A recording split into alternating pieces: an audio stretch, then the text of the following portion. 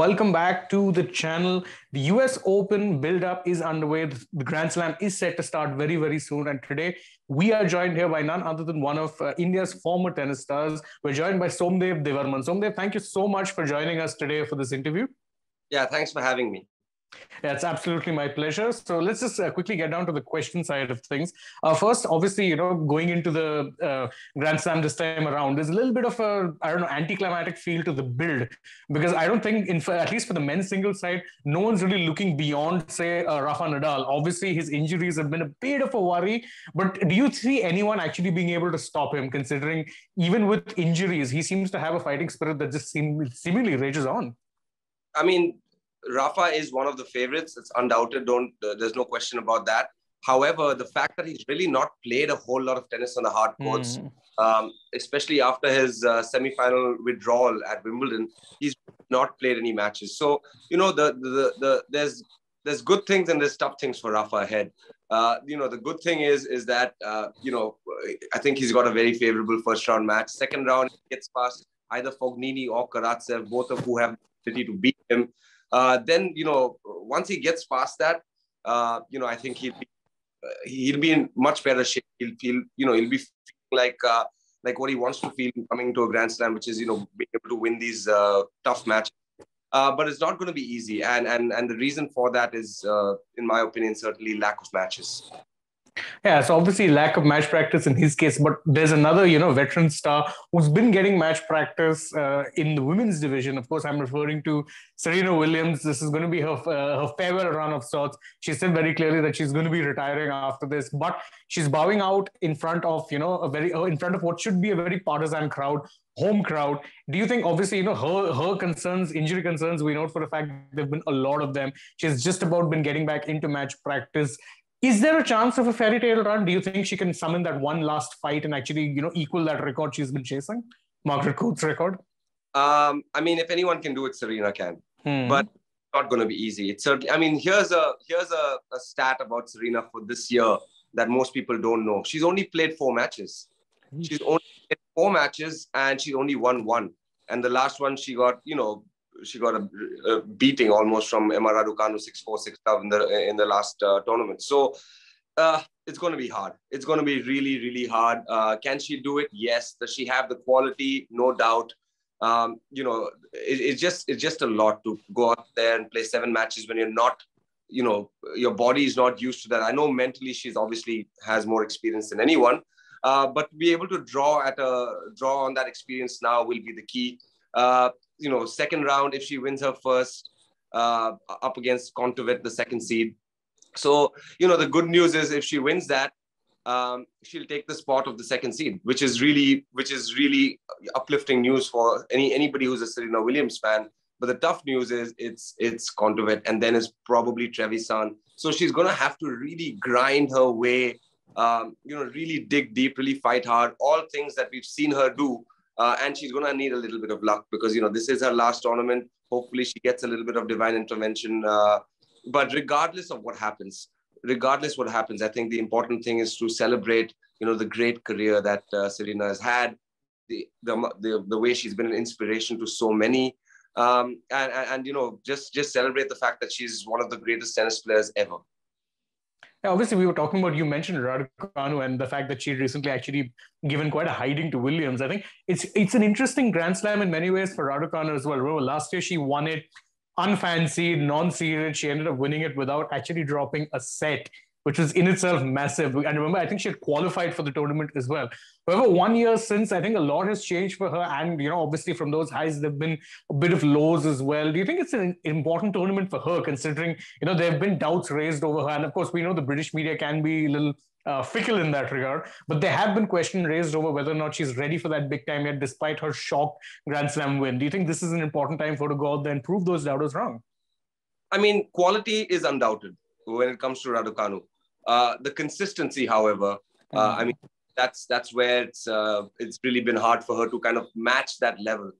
Yes, when she did come out last year, she was ranked about 150 in the world and won 10 matches in a row from the qualifying, like you said, without losing a set. So, and she loves being in the big stage. I was just reading an article earlier today that said that Emma Raducanu is one of the top 10 earners either in the WTA or the ATP. So, the fact she's become a mega superstar of the game, and it's all happened incredibly fast.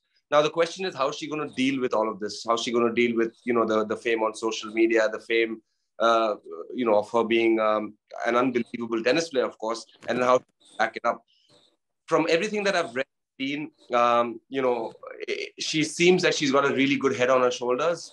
However, the results say that she's not quite, at that top 10 mark, despite her ranking being there. And again, just looking at results, the number of losses she's taken, she's not really won any tournaments since the US Open. So she's still looking to find her form, I would say. Quality, undoubted. Ability, consistently, I think that's where she has to improve. And obviously, we are talking about that consistency part is definitely one thing she needs to work on. Well, of course, another thing which has been a bit of a talking point going into the US Open, and it's not so much a tennis thing as much as it was Novak Djokovic's participation.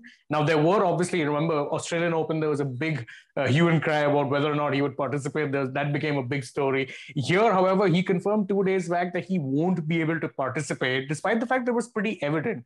Do you think it's a bit of a distraction for, even tennis organizers or even the players to have to be dealing with this happening constantly, because it just doesn't go away? I mean, he's made a decision and he's stuck to it. This is what he believes in. It's unfortunate. It's very unfortunate. He was allowed to come into the States the last 2 years. And that's the unfortunate bit. It is what it is.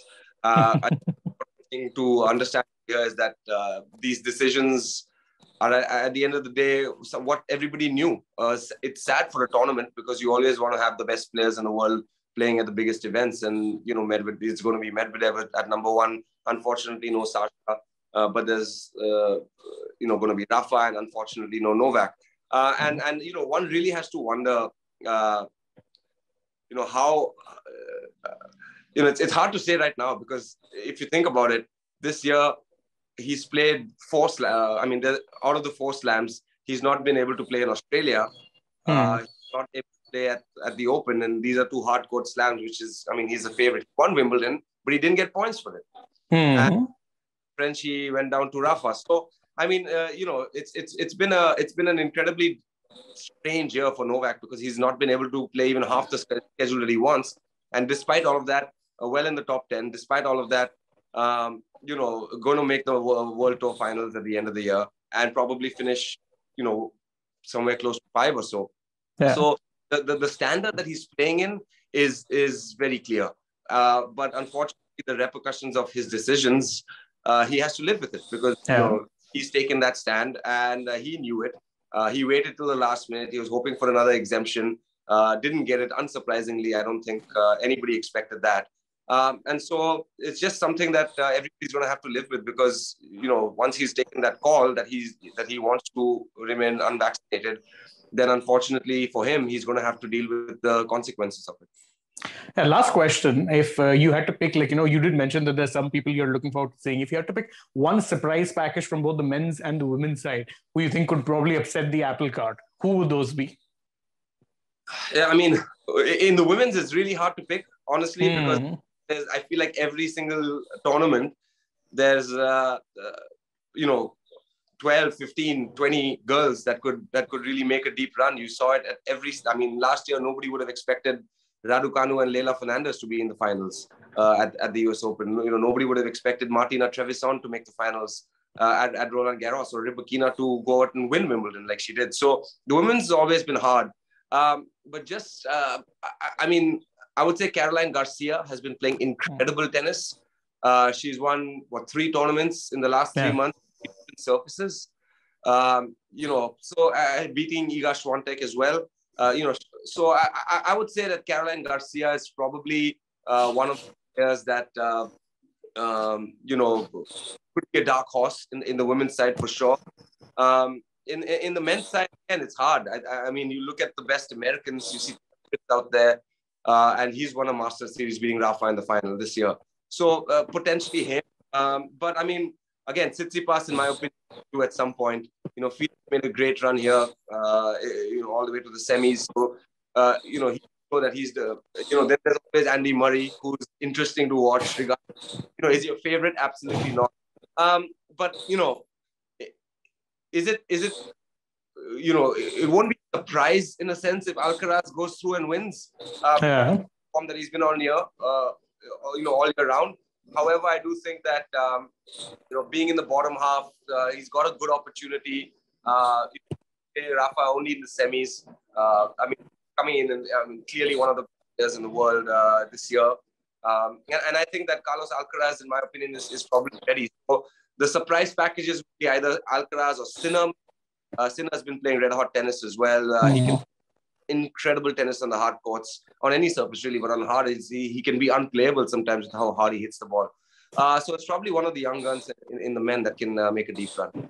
All right, thank you so much for joining us for this interaction, Somdev. It was wonderful talking to you.